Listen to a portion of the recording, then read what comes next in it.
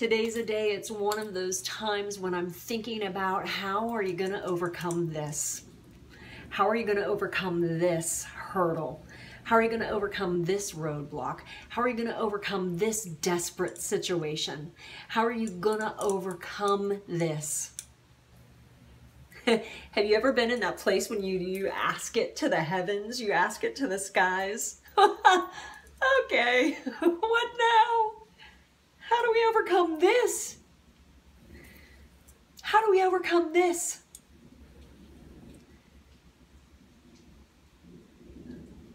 God, what were you thinking?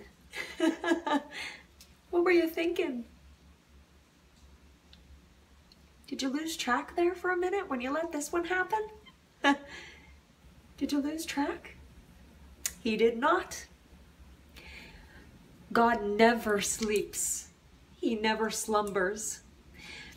He tells us this in the Bible. There's a verse that says, we shall overcome by the blood of the Lamb. It's what Jesus did for us on the cross. And the word of our own testimony. Well, you guys, to have a testimony, you got to go through stuff. And the stuff that you got to go through to get a testimony is not always pretty, and it's not always easy, and it's not always fun, and it doesn't always seem right, and it doesn't always seem fair. But the Word of God says you're going to overcome. Because Jesus died on the cross for you. You're going to overcome by the blood of the Lamb.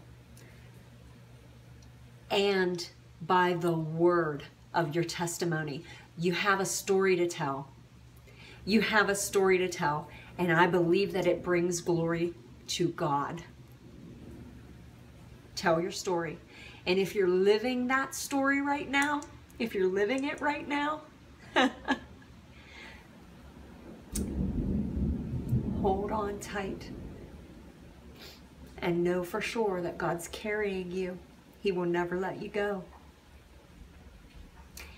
And you will overcome by the blood of the Lamb and the word of your testimony. The very story that you're living right now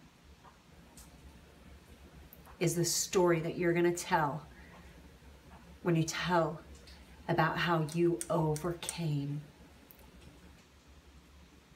It's happening. Have a great day.